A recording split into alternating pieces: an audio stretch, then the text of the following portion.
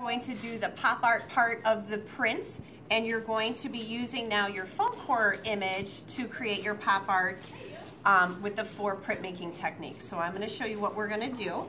So at your table space, you're just going to make sure that you have your name and your class on the back of your paper. And then once that is done, make sure that you have your pencil dug in as deep as you want on your image so it shows up. You do not need to stay at your colored table. In fact, you may move around the entire room for whatever color table you want to. I'm just going to start here at red. So I put my paper to the side. You do a toothpaste amount of ink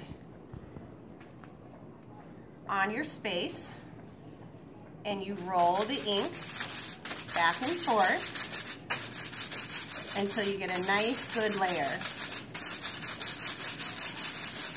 White paper is where the dirty part is, clean is off to the side. So I take my brayer and I roll it. It's a little thin, so I'm going to go back for more and get a nice layer.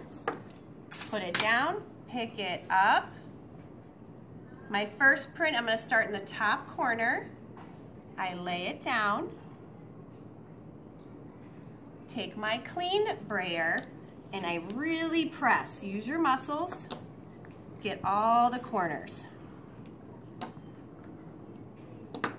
And lift. You only get one shot, and it's not going to be perfect every single time. Just like that. Then I go to the sink, rinse this off and dry it, and move to the next table for my next color until you have finished all 4. That's it.